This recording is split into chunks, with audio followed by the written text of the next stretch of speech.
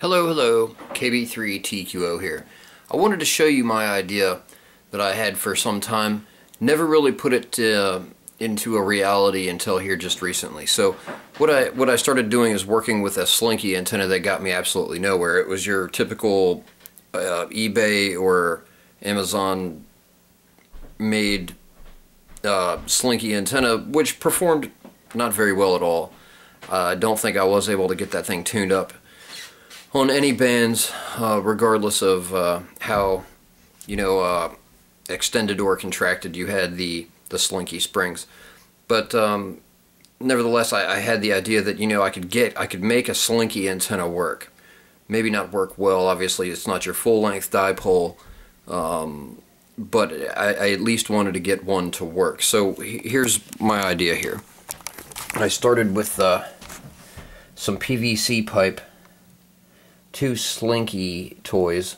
Now these are not your standard Slinkies. If you look, I'm not a very large person, but you can see that these are just the smaller style Slinkies here, not the full size Slinky. I couldn't give you a diameter. I don't remember. Maybe 1.5 inches tops in diameter. So anyway, I took two of those.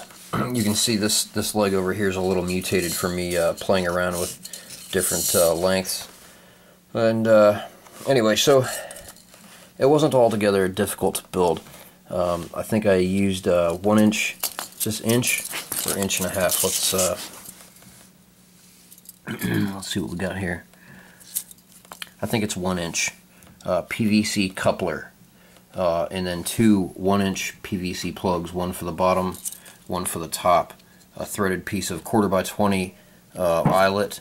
I don't remember if that's 2 or 2.5 inches long. Either way, it was just enough to give me some sort of mechanical support for the center.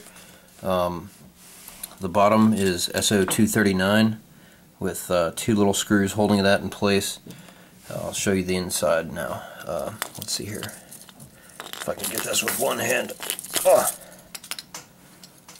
Okay, so get some extra light on that maybe. Here we go.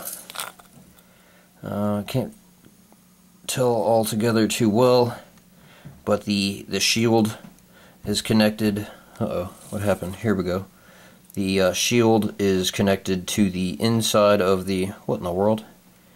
That's absolutely strange. Maybe some sort of auto... Anyway, that was weird. I'm not a camera guy by any means, so I don't know what was happening there, but anyway, so the shield is connected from the inside of the SO239,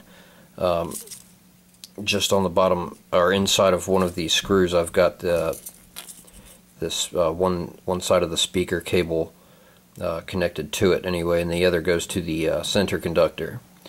And drilled myself some holes.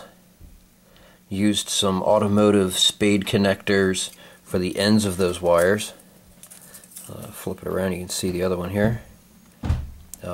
Used that because I knew it was going to grab hold of the end of the Slinky springs with not too much trouble. Anyway, so that was that. Used some 1/4 inch plexiglass. Drilled some holes, 1/8 inch holes through the width of the plexiglass to use that as supports for the ends.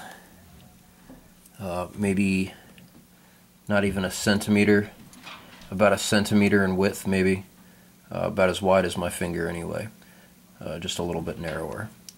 Just enough to get your Slinky through there. So the Slinky came with clips on the ends. There's one of the clips there.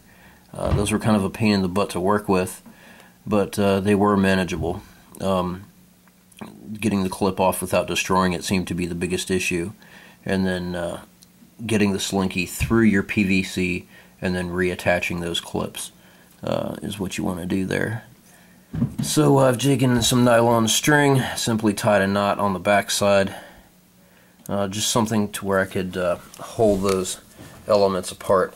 So my original idea was to take some of those retractable keychains and put them inside the Slinky, and then pull the Slinkies out to length, in hopes that the retractable keychain would be long enough. They're not, so I didn't go down that route.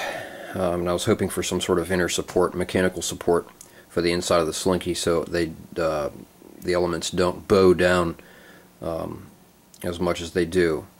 And so anyway, I haven't found a way out of that yet without tying a string right through the center of it, nor have I found a way to support this out in the middle of a field.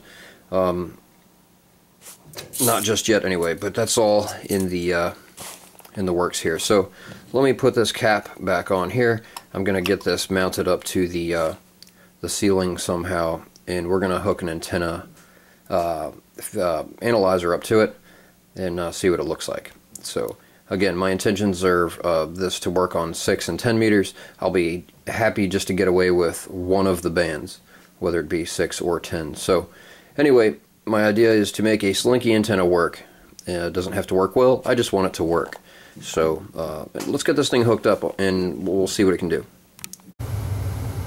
Okay, here we are. Now we've got the antenna mounted at the center.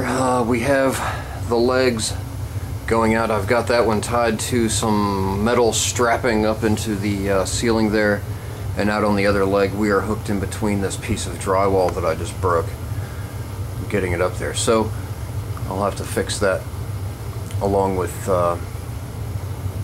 throughout the rest of that project. Anyway, we still need a feed line. Let's get that hooked up.